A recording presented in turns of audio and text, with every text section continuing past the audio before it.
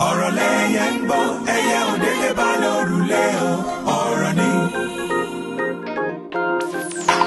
32 ticks following, so they are swallowing.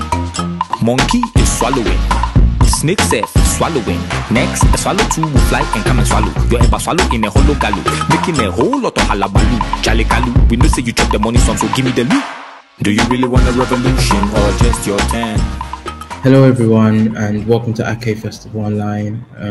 My name is Emmanuel Akinwotu. I'm a journalist at The Guardian covering West Africa. And I'm calling from Lagos, Nigeria. And speaking today, I have the real pleasure to talk to Derek Owusu, who is a British Ghanaian writer based in North London. His debut novel, That Reminds Me, won the Desmond Elliott Prize this year. And it's a really kind of beautiful novel. There's a kind of mosaic of the life of a character called Kay. But I can't really do the book justice, obviously. I would implore everyone to read it. But it's a pleasure to talk to Derek about it. Yeah, and so welcome, Derek. Thank you. Yeah, how are you today anyway? Yeah, no, not too bad. Just been working all morning. I'm trying to finish a poetry collection I'm working on at the moment, actually. So I've just been really trying hard to get through that. And then once that's done, then the editing process begins, which will probably take me about a year. You know, for me, the editing is always longer than the actual writing itself. And I usually dread editing, but you know, that's the game I've decided to get into. So. Yeah, the thought of editing for a year is mad. What's like, you've not come through, I mean, people come to their professions in different ways, but definitely you've not come to writing in an orthodox way. Maybe you can kind of talk about your background as a writer. How did that writing and even that literature begin for you as something that you were in love with? So I've been writing. So I used to write like lyrics and things like that because, you know, I went through that whole adolescent stage of wanting to be a rapper. So I used to write a lot of lyrics, pages and pages and pages of lyrics, but I wasn't any good at rapping. I mean, because I was writing so much, I was trying to cram too much into like one bar, and it just didn't sound right. I was just always falling off the beat and things like that. So, but I carried on writing lyrics, even though I wasn't going to rap them, and then that kind of turned into poetry. But just poetry for myself. You know, well, I think a lot of people just write things for themselves that they don't plan for anybody to see, and they store it in a folder on their laptop, their computer, or whatever, or in their phone. A lot of the time, I find as well. So I wasn't taking that seriously. And then when I went to university, but I think I was 24 when I went to university. I went very late. I wasn't interested in literature. I'd never read a book cover to cover in my life. It just seemed like work to me. And I wasn't very academically inclined. I didn't like school or anything like that. What were you doing at uni? I studied exercise science. So because I was a personal trainer at the time, and I was trying to be a professional bodybuilder, and I wanted to train athletes. So I was kind of forced to go to uni when I was 24. I didn't think I could do it, so I didn't go at 18 because I just didn't think I was smart enough. But my cousin managed to, I guess he coerced me into going realistically, and then I went. And I had a research methods lecturer who said, you guys are going to have to read a lot of scientific journals. You know, a lot of people think sports science is practical. He's like, there's going to be zero practical stuff on this degree. It's all science. So it was like, get used to reading research papers. And to do this, he said, go down to the library, just pick out some classics and read them and get into the flow of reading nonstop throughout this course. And I just thought, okay, cool, whatever. And I went to the library and I picked up a book of short stories by D.H. Lawrence. I was not looking forward to it. I was just like, I can't bother to do this, but let me give it a try. I read it, and you know, as cliche as it sounds, it changed my life. I read it and I was just mind blown. I was like, this is literature. This is what reading is like. I can't believe I've been missing out on this. And I just became obsessed with reading. Absolutely obsessed. I just started going through the classics, then reading more contemporary literature. Then I started reading YA. Then I just got into so many different types of books, and it was just such a great experience. It made uni such an enriching experience for me. And I don't think I would have been able to graduate if I wasn't reading so much, because when I went to uni, like I didn't even know what a semicolon was. I didn't know anything. I didn't know like grammar or anything like that because I'd never needed to because I left school. I didn't go to sixth form, and I just started working, or I was just dossing around doing nothing with my life. So when I was reading, I was unconsciously picking up grammatical structures and things like that. So when I was writing, so a lot of the time when I'm writing, I just know where things go, even though I haven't actually studied. Well, I have now, but then I just knew where things would go. And luckily, I wasn't very good at scientific writing because it's a very specific kind of writing. I hate scientific writing. And then, yeah, luckily, my lecturers were kind of like, okay, you're writing very well, but you know, we'll give you a 2-1 here or a 2-2 there, but you need to change your style because it feels like you're telling us a story, and it's not objective. We need objective writing. So, managed to get through uni that way. Managed to get a first at the end of it, and then after that, while I was in uni, I was writing kind of like just now and then for like online publication, just reviewing books because I was just reading so much. I just wanted to review them and talk to other people about them. And I never took writing seriously until about 2 years ago, when I was out with another writer. We was just talking in a bar. A writer called Yomi Adegoke. She co-authored a book called Slaying Your Lane. Yeah, and we had exchanged some WhatsApp messages, and she was just like, tell me about your life. Because at the time I was doing an English literature podcast. She had come on and we were just talking. And she said, from the WhatsApp messages you sent me, like, you can write. You write really well. And I was just kind of like, really? She's like, yeah. She was like, you are a writer. She's like, I can just tell you're a writer. So she had the idea for a book called Safe, which was an anthology of 20 Black British men. She said, take this idea. I'll help you get an agent and get this book published. And that's what happened. And the rest is history. I mean, the story for that reminds me is quite long as well, actually. So we can talk about that later. But yeah, that's how I got into writing. That's amazing. There's a lot, obviously, that would be great to get into. I'm calling you. Where are you at the moment?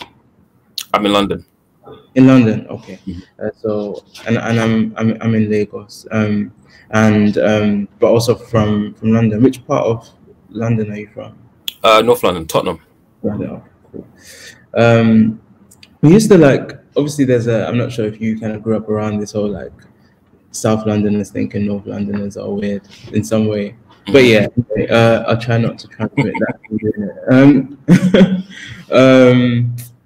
One of the things, so with that reminds me, obviously you published Safe first, which as you said is an anthology, and that I guess came out before you started writing. That reminds me, or how did that remind you into the timeline of you writing? Yeah, Safe came out before. That reminds me, I wasn't even writing it. No, I was kind of writing it at the time, but without any means of publishing it, without thinking about publishing it. I started writing it when I was in a mental health facility after I suffered a serious breakdown and got diagnosed with borderline personality disorder. I started writing That Reminds Me then. And I was working full-time at Penguin Random House at the time, and I knew one of the editors who had helped set up Murky Books, which is Stormzy's imprint at Penguin. And we were just talking, and he was kind of like, okay, so you've done Safe, what's next for you? What have you got planned? And I was just telling him about some projects I was doing. One of them was a project with my little brother, and he was excited about this idea. He said, this would be a great book. I was planning to do a podcast, but he said, this would be a great book. I said to him, well, I have been writing poetry, been writing this kind of long prose poem, I guess I was calling it at the time. But he was just kind of like, okay, you know what? Go and meet Stormzy's manager. Talk to her about the book with your brother first, and then we can take it from there. So before I met Stormzy's manager, I sent her some of my writing just so she could get a taste of my writing style, to see if she was into it or not. Out with her, and she was really into the prose poems that I was writing. And I said, well, the editor's into this book with my little brother. And she was just kind of like, okay, we'll sort it out. And then luckily, they offered me a 2-book deal. With That Reminds Me coming out first, and then the second book to be published later down the line. That's amazing, man. A lot to unpack there. Like with your music, initially you were writing lyrics when you were younger. What was music like to you when you were younger, and how much is that an aspect of how you write now? And maybe kind of concurrently with that is like if you are drawn more and have been drawn more to the expression and the language, even more than the plots when you were kind of coming into that, and maybe kind of you can kind of like speak to like what it is that literature serves for you on an emotional level in terms of that relationship between expression against like a plot or a narrative. Yeah. So I mean, sort of part of the question in terms of music. I mean, music is important to everybody. I wouldn't say I couldn't live without it, because I go months and months without listening to music sometimes. When I'm writing, I do like to listen to something before I put pen to paper. But yeah, when I was younger, it was just because I was really into like Nas, and when it was when grime was really coming into itself. So it was an exciting time for music, and everybody wanted to be a part of it. I wanted to be a part of it. I wanted to be a grime MC or a rapper or whatever.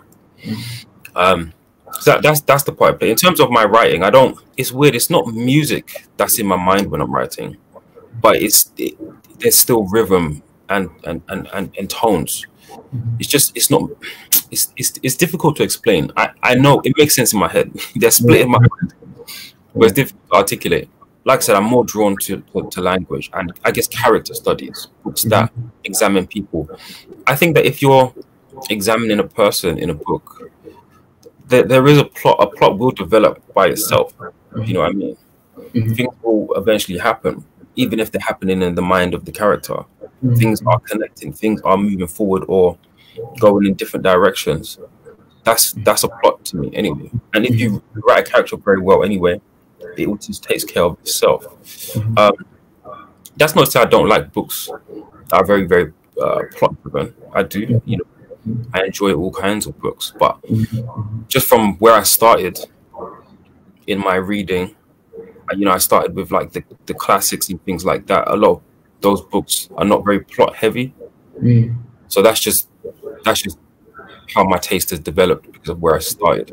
I imagine if I started reading younger, like as a child, books that are very, very plot heavy, that may be my preference, but that's just how I started.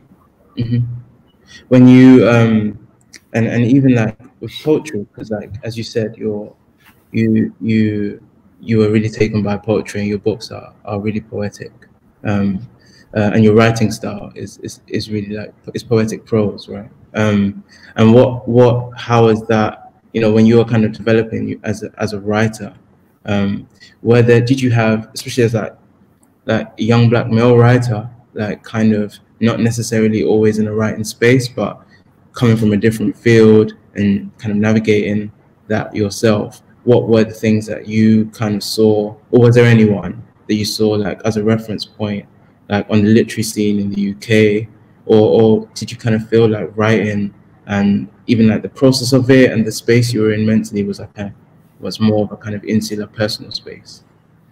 Yeah, I definitely feel like it was a personal space.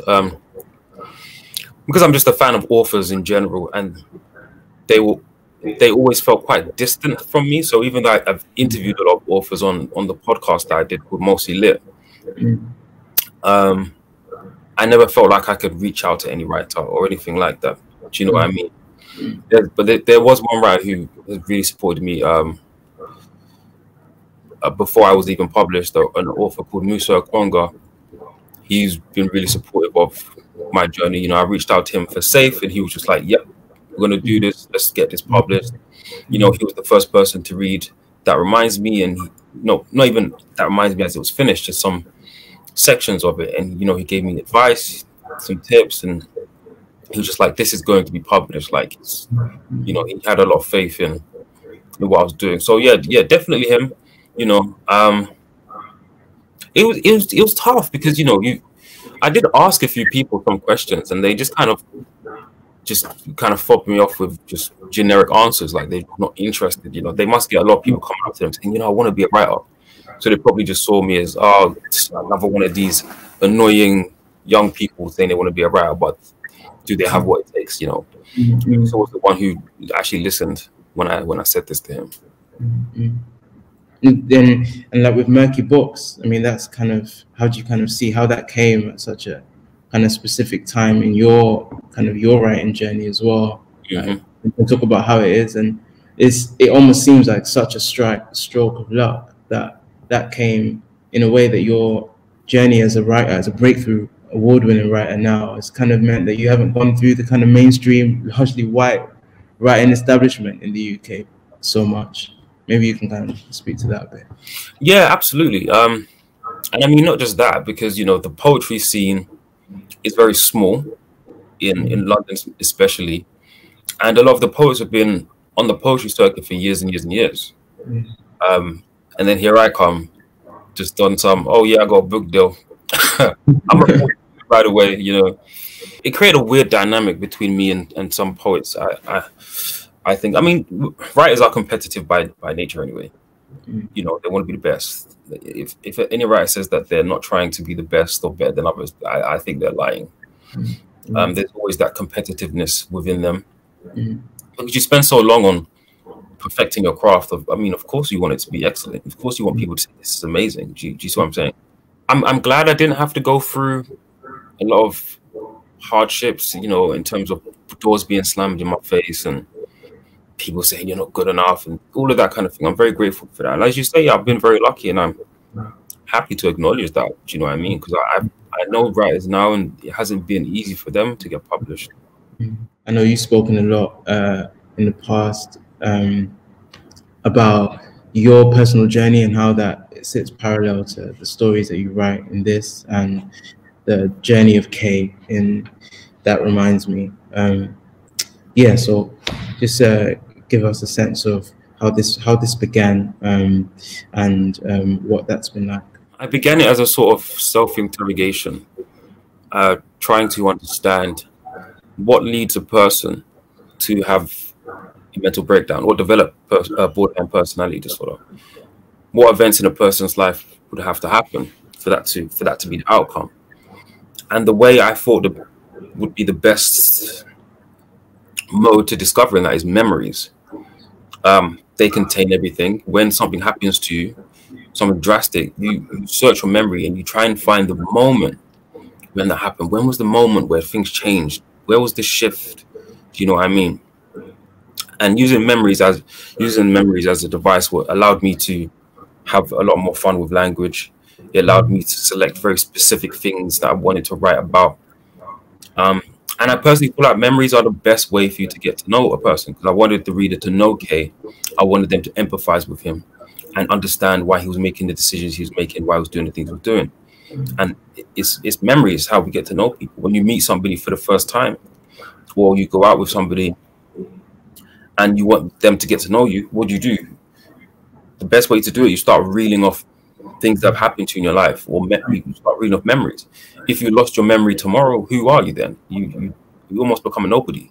I did enjoy writing it. It was quite fun at times to write, to explore the psychology of this young boy as he grows into a man, to explore outside of, like, obviously mental health is a big part of it, but explore things like Ghanaian culture, explore family, you know, what it's like to have a brother when you're living in this real hyper masculine world, you know, showing tenderness, how men show tenderness without actually being overtly tender, the little things that they do. I wanted to explore all of those things as well. So yeah, it was great fun. It was a lot of fun to do. At the time that you were writing this story, what kind of propelled it? What was there like an emotional function, the writing of Kay's life and the choosing of all these fragments served for you on a personal level? Yeah.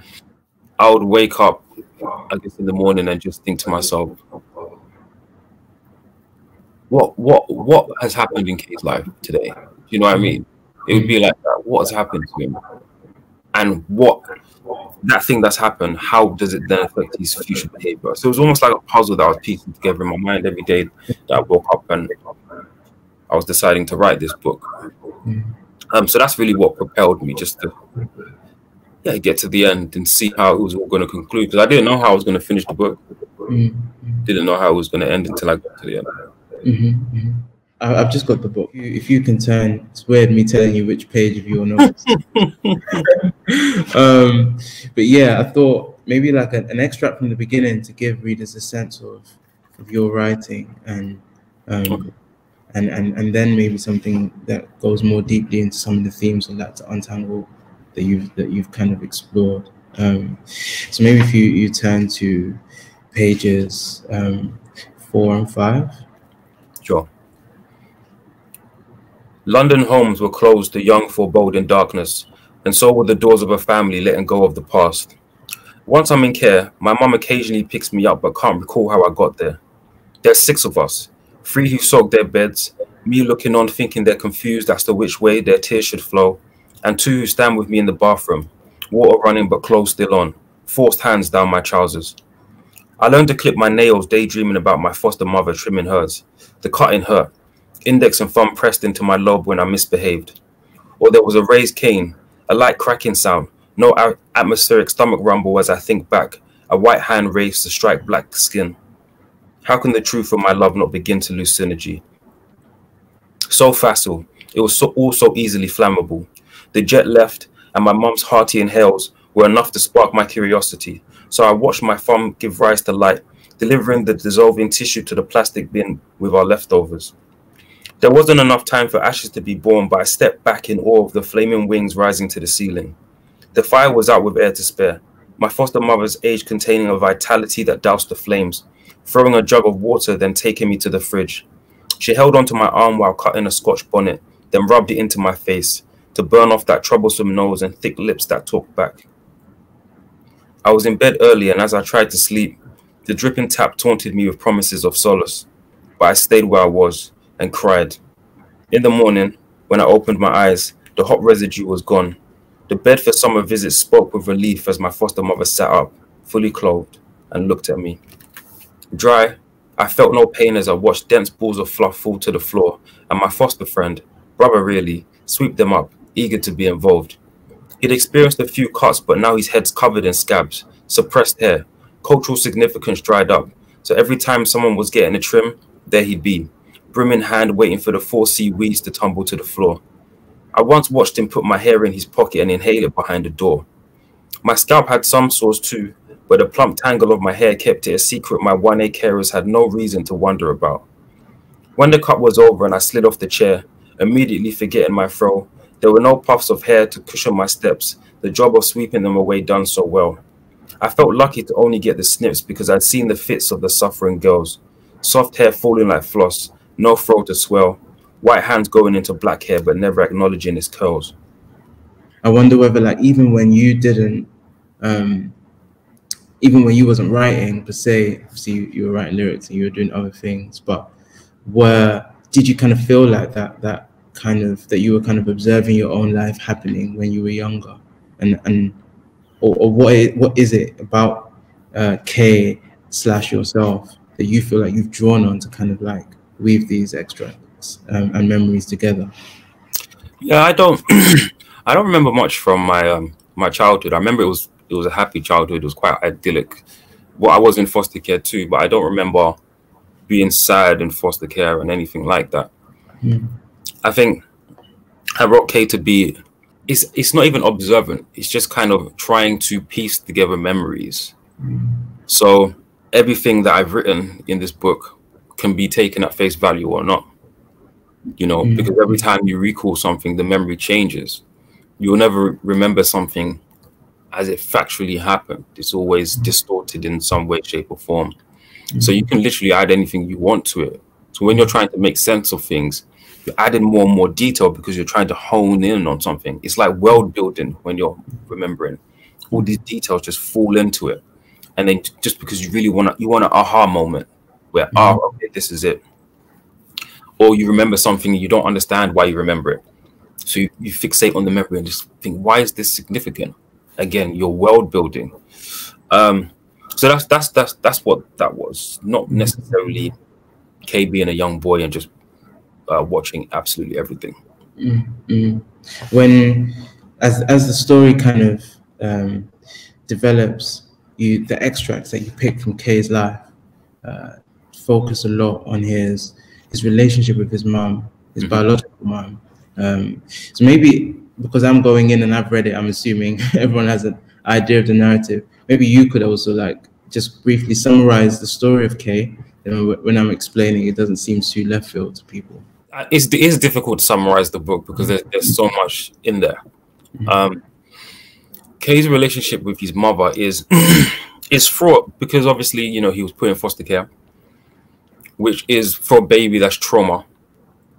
You know, and Kay is also British Ghanaian as well. Right? Yes, yeah, British Ghanaian. Yep. So when a baby is born, it develops these attachments to its mother, the sound of her voice, the touch of her skin, her smells, and things like that. And then taking a baby away from that is trauma for the baby. And then, of course, Kay growing up with another mum and then being ripped away from her as well. So, of course, that's going to lead to a struggle with his biological mother. But it is, you can tell that it's just more about Kay wanting to be loved consistently by somebody.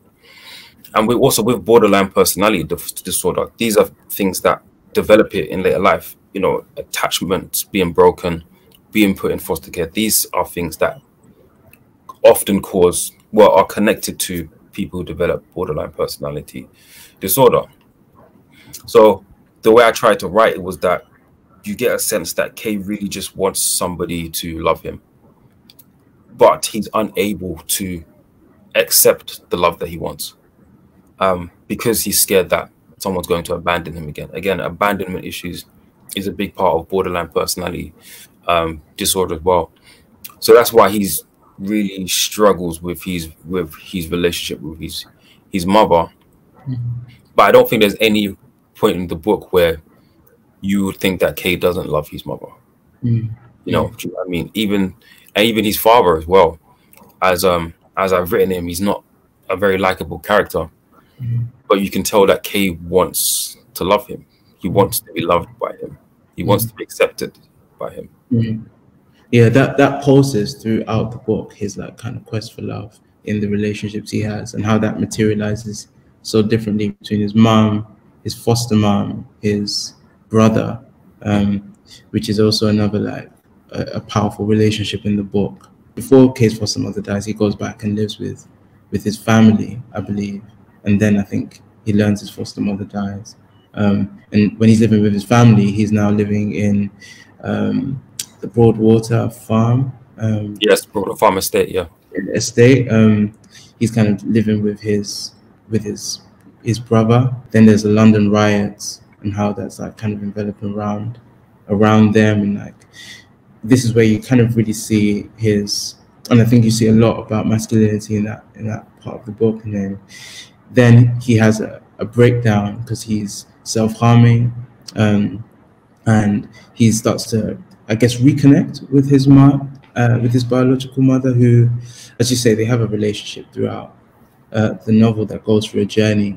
And now the mother's trying to kind of contend with Kay and with Kay's mental health, with his borderline personality disorder, and the book essentially ends on them all kind of grappling with that and how to kind of move on with that.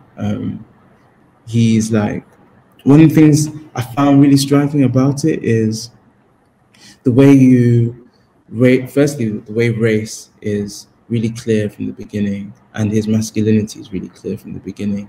There's an extract I'd like to find where he's playing in a playground at school, and a girl. I won't spoil the bits. I'll just find it and get you to read it. I've got it. Yeah. Do you want me to read it? Yes, please. Okay. My first day of school, a boy in year 6 asked me if I'm a rude boy. I'm not rude, I think, and carry on watching the girls play marbles, waiting for the right moment to ask if I can join. I have a cat's eye, but they ask how I can see through my dark skin. On the second day, the only student who will talk to me tells me to undo my shirt's top button, roll up the sleeves and walk with a bop.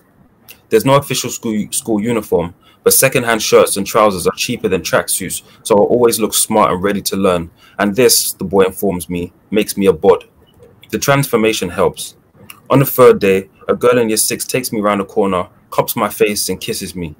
Her lips are soft, and as they press against mine, it feels like nectar from the pressure is trickling down my chin to branch out inside my chest, and suddenly, I love London best. After a few weeks, my classmates are less hesitant to talk to me, and soon even my teacher can address me without smirking at my clothes, my clogged shoes, or my constantly split bottom lip. I'm told my breath smells like an African. I take the insult with baptized eyes, seeing who I am, unable to rebut because as I lift my hand to cup my mouth, I can smell last night's soup still on my fingertips.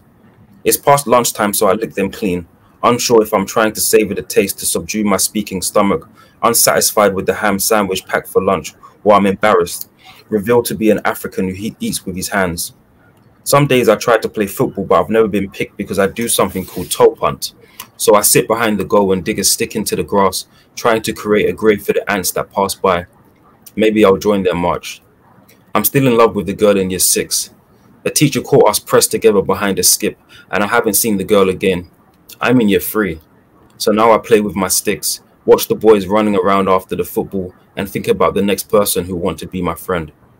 I guess like growing up in the playground in London, or going to school in London, and like, you know, I guess maybe like you can speak to this, whether it's the same, similar for you, and what you're drawing on with K. But yeah, like all the Africa jokes, all the stuff about, especially like you're playing football, what African footballers are like, do you know what I mean? Like things like of that nature, and also just like how even when you're really young and you're not necessarily like race, and obviously we live in a time where our awareness of identity and the way it plays into our society is much higher than when we were children, at least for me. But like you still had that kind of subconscious awareness of how that played into all the scenarios you were in. Do you know what I mean? What were you kind of like pulling on when you were kind of writing these? K has come from another world, and he's unaware that he's African, that he's Ghanaian, in a way that in London, if he was brought up in London, he definitely would have known, you know. And I did obviously think about what it was like for me growing up, you know, because when I was younger in school, you know, I wasn't black, I was considered an African. You know, West Indians were black, I was an African, and it just never made sense to me when I was young. It still doesn't make sense to me now, but obviously these are kids, and so yeah, you were bullied for being African, you know, and at the time there was just so much negative reporting about the continent, so many, you know, negative portrayals on TV commercials and stuff like that, and kids would see them, watch them, and think, oh, this is what Africa's like. This is an African in my school. Does he walk barefoot like on the street and stuff like that? Do you know what I mean? They'll tease you, they'll cost you. I wanted to make sure that I put that in the book, because sometimes when you talk about this, people are like, that didn't happen. You weren't bullied for being African. I'm like, yeah, we were. We really, really were. So it's important for me to get that down on paper, so that people don't forget that it actually did exist, did happen. So interesting. You're so right that like there's such an erasure of those times now. Do you know what I mean? Like even from calling out the register in school. Do you know what I mean? Like the way, just like calling out African names. Do you know what I mean? Yeah. So like, so much about what being African was always derogatory, right? Like obviously we live in not completely contrasting time, but now it's almost. There is a more of, at least within us, there's more of a reveling in our heritage sort of thing. Yeah, it's amazing. It's amazing to see now, you know. It's like, you know, my brother's generation, my brother's like 11 years younger than me. And when I hear him talk, his friends talk, when I'm outside on the street and stuff, you know, there's so much pidgin English now woven into street slang. Jamaicans are, you know, some Jamaicans are now pretending to be Nigerian. Like that back in the day. You know, it was the other way around. But now it's to be Nigerian. Do you know what I mean? So it's amazing to see. The evolution is interesting. Definitely, and we didn't have the same cultural fabric around us to be proud in that my younger sister, your younger brother, has now. You know, like where the best music is often like in synergy with or within a relationship with Afro beats or do you know what I mean?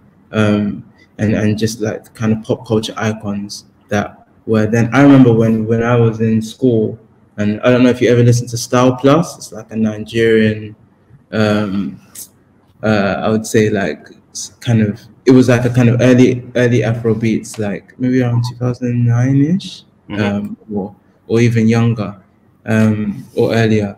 And these were the kind of, when people, I remember at that time really loving Style Plus, but I remember like that was a kind of wave of Afro beats before the Banj and before, like, do you know what I mean, P Square, when you like people who like that, they were kind of like, oh, you like this kind of like weird music. Do you know what I mean? It was such a kind of, I remember quite vividly people who overtly like the music too much being kind of seen as like, yeah, you're in a bit of a niche. You fast forward even 4 or 5 years, and now it's become, the waves of Afrobeats has come since then. It's so much more mainstream, and it's like ubiquitous sort of thing. You navigate something really well in the book in kind of drawing out his Ghanaian identity, and the different ways and the different stages of his life. And the novel is kind of interspersed with parts from a character, Anansi. And maybe you can talk about the kind of tradition of Ghanaian literature that you're trying to kind of intersperse through your book and what that's saying. Yeah, I just wanted to make sure that I had the element of the oral tradition, storytelling. Do you know what I mean? And you know, Anansi being the trickster god, but also the god of stories. You know, the story goes that Nyame made him the god of stories, gave him all the stories. So it made sense for me to insert him in there. But then also he stands as a representation of Ghanaian culture that Kay is trying to reach. So Kay is saying prayers to Anansi, telling Anansi his story, hoping that he'll deliver them to Nyame, the sky god. And I also wanted that to represent kind of, you know, an inversion of, not an inversion, but a twisting of Christianity, in that in order to speak to God, you must go through Christ, they say. So in order to speak to Nyame, he had to go through Anansi. You know, Anansi was the middle ground. But also, just representing him really trying to connect with his Ghanaian culture, storytelling, trying to tell a better story than Anansi could tell, trying to own his own story, you know, trying to take control of it, saying, this is my story. Anansi, you don't own my story, I own it myself, you know. There's a lot of things I was trying to do by inserting Anansi into the narrative. In terms of like Ghanaian, flipping between like progressing on Ghana, his own personal identity and story, and then also religion, and then also like sexual discovery as well, and finally mental health. But with this, he is kind of on a journey. Kay is like older and on a journey, and is seemingly discovering stuff. So I'll let you read. Cool. I found porn between my dad's vinyls of Prince and Rick James. His plastic casing reminded me of pirated games, cheating companies. I was disgusted, bypassing arousal because I've never known sex, the pressure, the pulsing, the sweat and post-revulsion. I felt close, and that's what I want. I daydream of dissolving, reaching for you to join my dissolution. Our skin touching, I imagine we become who we'd like ourselves to be, but we're blocked, never really touching, scientifically speaking, and look absurd while we're fucking. I've said I'd rather not tonight, but I know the mood swing will end in a fight. Manipulation out of sight. So I give in, and I'm taken in. A smooth swallow, then rapturous applause, building, only to plummet to slow palms, a sarcastic clap, a peak nearly reached. I climb the crescendo one more time. I feel like I'm going to die. Streaks and scratches on my chest, shouts to go deeper, having nothing left. So out of breath, so out of my zone. And as I climax, I'm dreaming of being home. And then we're done, both bereft, smoldering without satisfaction, a fire drained of air. Her bloodshot side eye makes me want to run and hide. She needs a man and I'm a boy. She wants to make love and I want to be in love. I imagine myself small, knees up, my temples against my caps and my arms wrapped around them. Footsteps pass me and someone asks, but there's nothing wrong with me. I climb out of bed, pretending to scratch my pubic hair to conceal my flaccidity. I close the bathroom door. With my head in my hands, feeling my penis retreating, embarrassed by how we're leaving, I sit on the seat and cry. Which I thought was like one of the most powerful kind of depictions I've read in a novel of like sex and vulnerability from a man, and obviously Kay is a black man. And can maybe before like get into like questions about sex in the story, like what were you where is Kay right now at this point in the novel, and what were you trying to kind of really like pull out here? So Kay is, yeah, he's I guess a young man. What I really wanted to show there is, yeah, how masculinity works in terms of male sexuality, and how there are many masculinities, many ways that men identify with sex. You know, we're not all craven, sex hungry guys and so on and so forth. You know, a lot of us don't know how to approach dominant depiction, right? Like, yeah, that's the dominant depiction. Yeah, exactly. A lot of us don't know how to approach it, or things that have happened. So there are obviously passages before that I've tried to build up to the conclusion that Kay is uncomfortable with sex because of things that have happened to him. Do you know what I mean? So that's what I was really trying to convey. And of course, the pressure to perform as well. You know, the pressure that every time you have sex, it has to be amazing and mind blowing. If not, then you're a loser. You're terrible. You're useless. Do you see what I'm saying? And I think that's an uncomfortable pressure. You know, and how guys deal with it varies from person to person. But the way Kay deals with it is he just retreats into himself. Even during the act, he can't enjoy it because he's just overthinking it too much.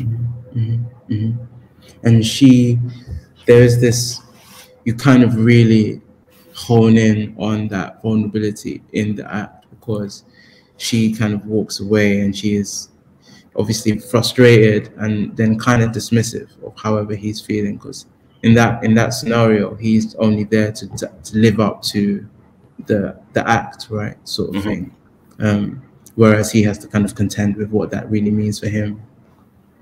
Yeah, absolutely. And you know, he's not really interested in having sex, but he's doing it because he feels that's what he's supposed to do. You know, that's what she wants, so he's gonna give it to her. But you know, I tried to really just sum it all up, is that, you know, she wants a man and he's a boy. You know, she wants to make love and he wants to be in love. And that again is just symptomatic of Kay's development and what's happened to him, and the fact that he just wants somebody to accept him. When you were like writing it, did you feel like it was important to draw on really kind of visual imagery, and not rebel is the wrong word, but do you know what I mean, like kind of stay in the vulnerability of it to really kind of illuminate it, sort of thing? You know, like there are bits of it where you talk quite vividly about just the way he's kind of recoiling, concealing his flaccidity with his knees up. Kind of, it's a really kind of like clear and sad image of him doing that. And you're trying to kind of like, I guess, impress that, right? That like the figure of the black man in sex can be that we're fed, can actually very much be reduced to this because of that image, sort of thing. Absolutely. Again, it's not just pressure to perform; it's pressure to look a certain way. Do you know what I mean? And I wanted to, you know, when I wrote that, I did laugh a little bit, and I hope that someone else reading it would would laugh a little bit at that, even though it's a sad section.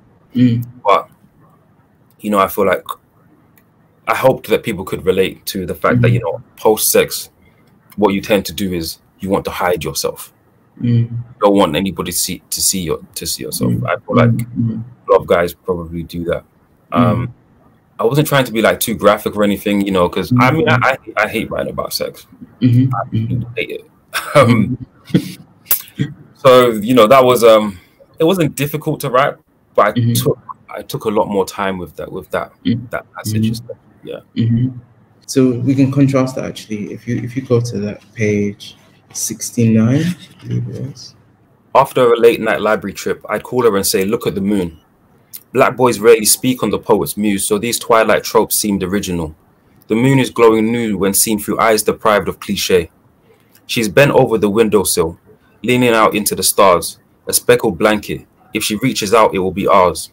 When I walk into a piece that was never going to last. Her hair, the carefully trimmed ends tinged with colors, one close in hell reminding me of home, of all the unknown black girls through hair care I've known, glows, a luster unchallenged. Then the jealousy of the moon lights her up and dissolves the dimness of my room. It's all over her. She's illuminated, and this babe of light reveals her lack of garments. Our eyes see through the ceiling as we lie with hands interlocked, talking into the day when the sun will want its turn to watch, raise on us as we fall in love.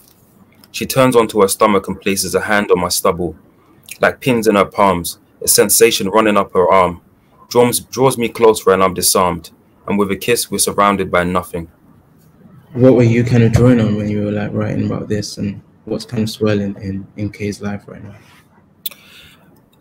This is part of a series of, I guess, relationships or memories of different relationships he's had. With those sections, I was specifically trying to highlight the fact that with BPD, one of the main symptoms is that you go through a long string of unsuccessful relationships. You leave for whatever reason, fear of abandonment.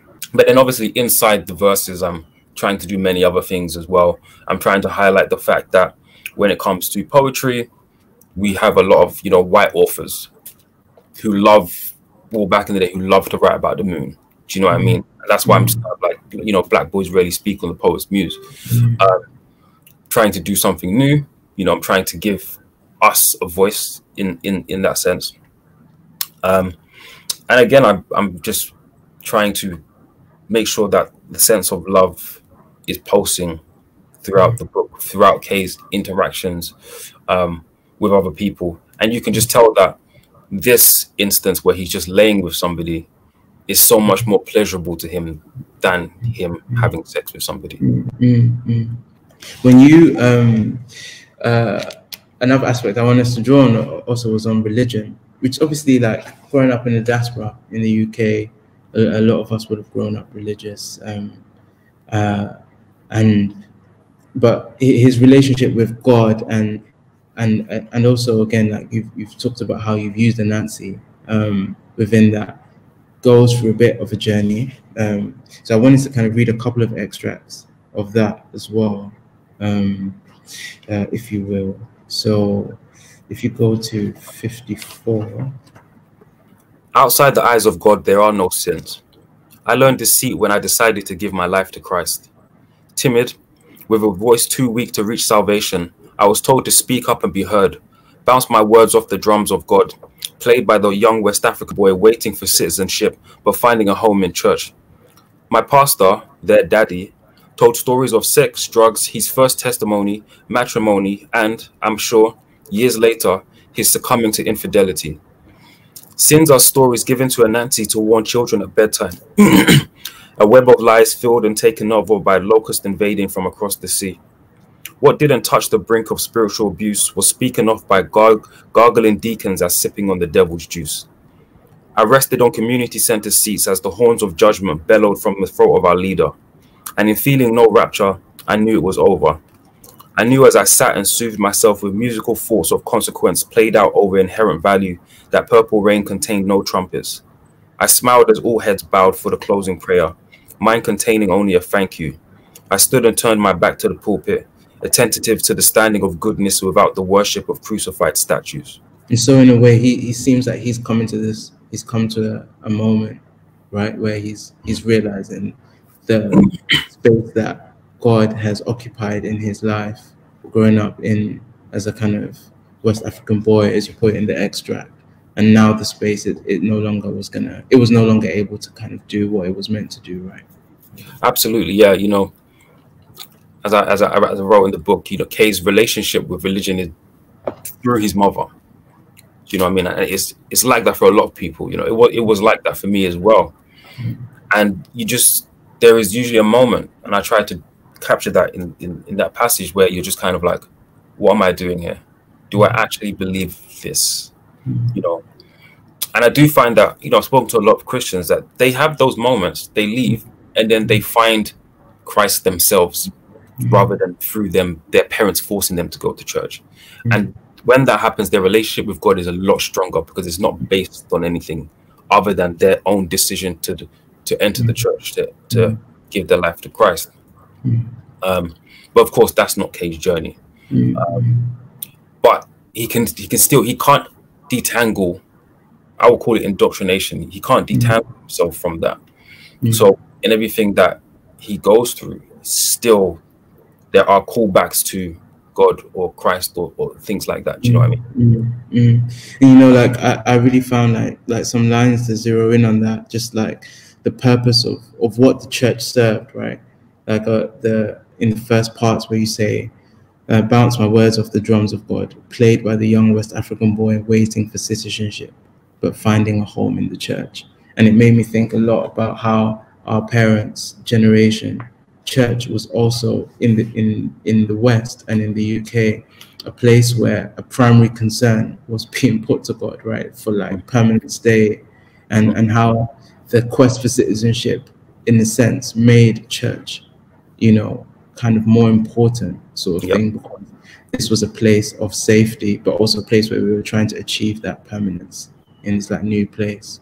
I guess the different ways in which church was a kind of conduit for other things, but also like kind of this place of like hypocrisy and conflicting things, right?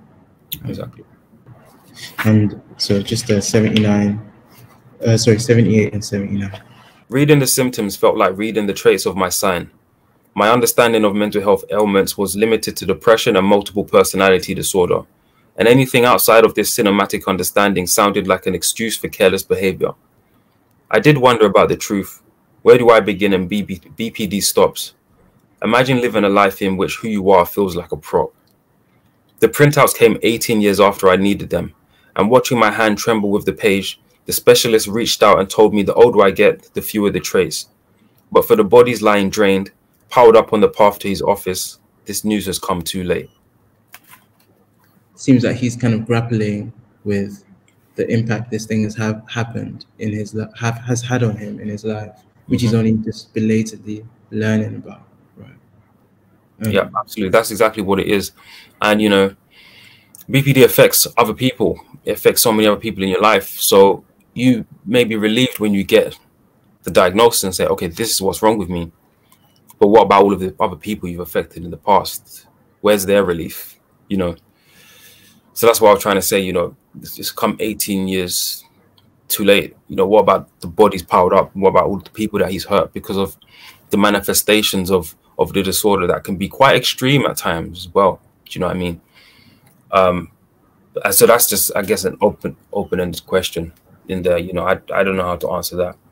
You know, in my own personal experience is that if I felt like BPD has affected someone in my past, I've reached out to them and spoke to them and said, you know, did you think I was behaving erratically? So, and we've had a conversation about it. It's always been fruitful. But obviously that's not something Kay has the opportunity to do. What would you say is like, because there's much more awareness on mental health as a kind of umbrella term. But obviously within that umbrella term, there's some things that have more kind of awareness, that we are more aware of as a society than others. Do you think like BPD is like under not as well understood maybe as like depression or anxiety? Absolutely. I mean, even with the science, with the research, they don't know that much about it, and their ideas of it are changing all the time. There's a lot of misinformation on the internet about it. There's a lot of horrible articles written about it, people with it. The depictions in the media, in movies, are usually awful. You know, people are made out to be like just really, really horrible people. Like, you don't want to be around them because they have borderline personality disorder.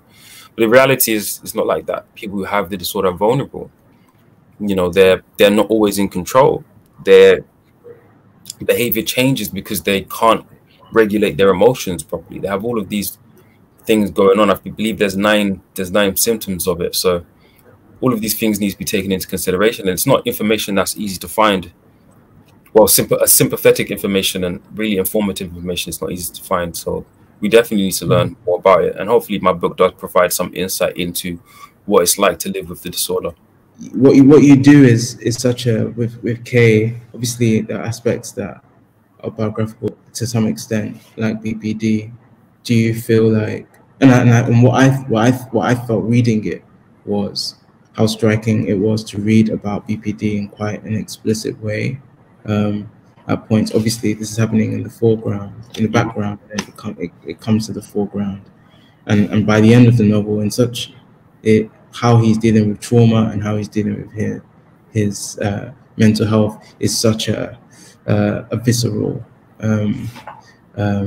depiction there, and there's a lot of vulnerability and a lot of contending with that, and that's quite powerful to see in a black character and a black male character as well.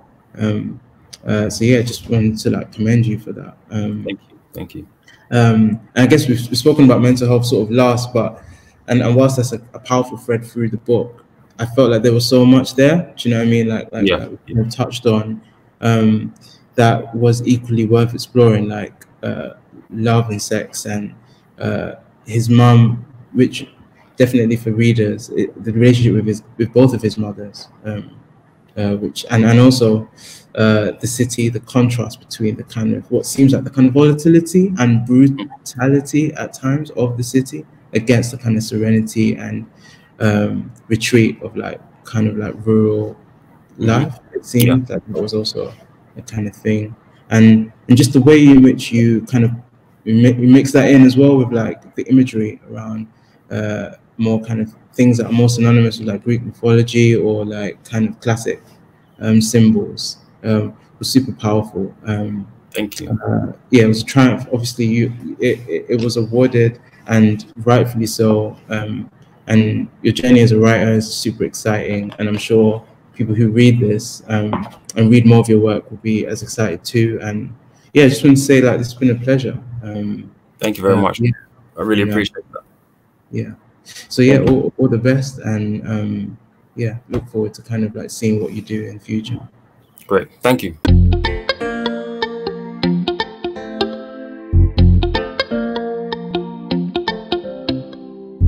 If you ever need a new place to go, you can join me in a world of words. Then it seems like I'm nowhere to be found. If you look, you'll find me in a book. Let's take a ride to the past in the back of a phoenix. Let's float around the moon.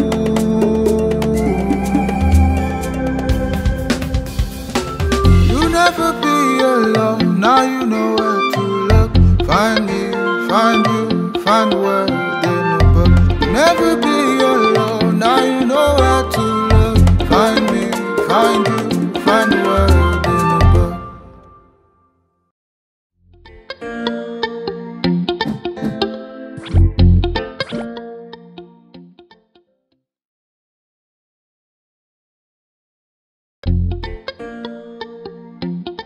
We don't just think of ourselves as a bank. We think of ourselves as corporate citizens with responsibility for growing the economy.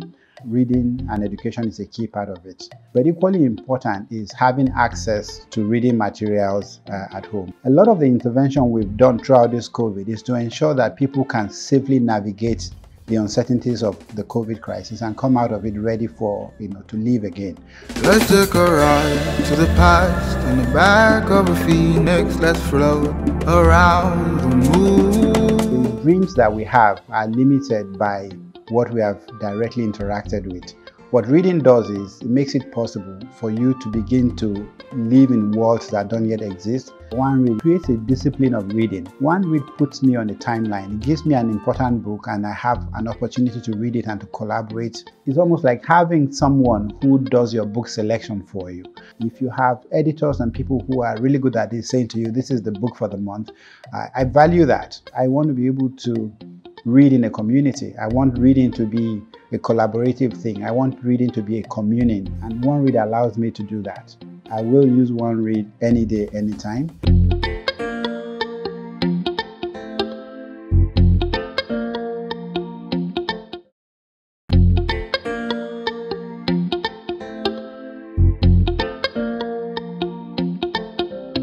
I was very excited when I got the call because it's a new frontier. Every chance to create is beautiful, and so to have the opportunity to create a theme song for something I actually care about, it's a perfect combination. If you ever need a new place to go, you can join me in a world of words.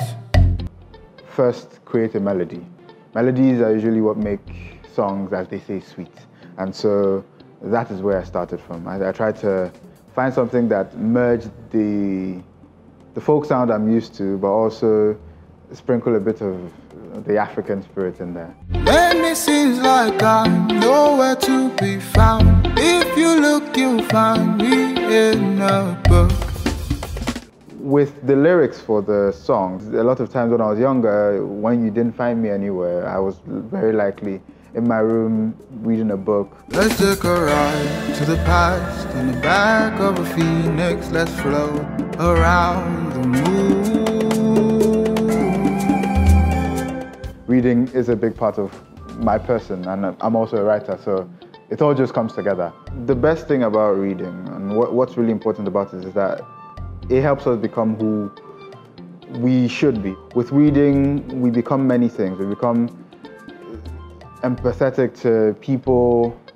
Stories that are not ours, we get to experience, and I feel like that is one thing that makes you a well-rounded human being.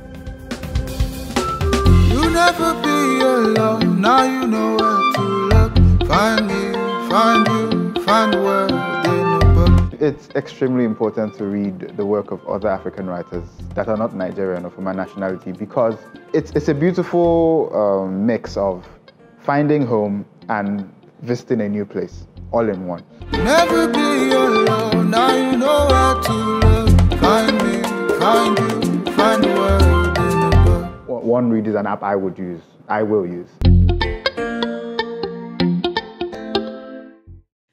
Stranger's Guide is not a typical American travel magazine. Our mission is to dive deep into a single location, commissioning work from great writers and photographers, famous individuals, as well as up-and-coming new voices. This year, we decided to go to Lagos. And we are proud of the volume we produced, with original work from some of Nigeria's best writers and photographers, working with luminaries like Wale Soyinka, Molara Wood, and Femi Kute. We think this is a very special volume, and we're so excited to bring it back to Lagos.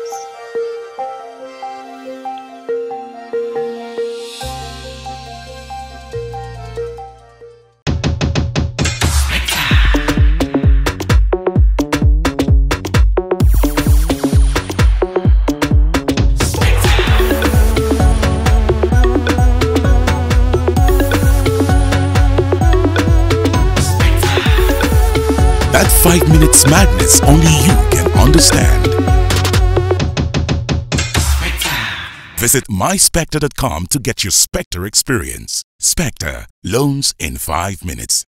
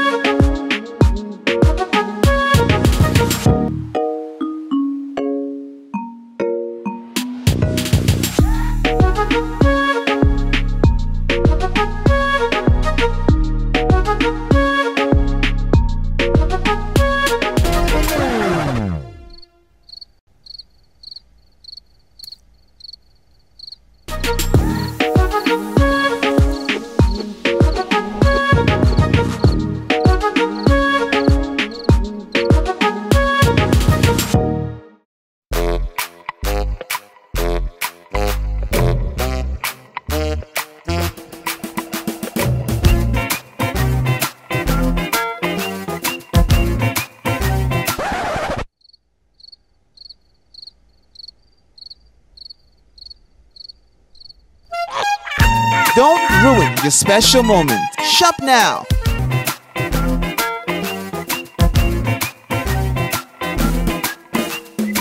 Altmont.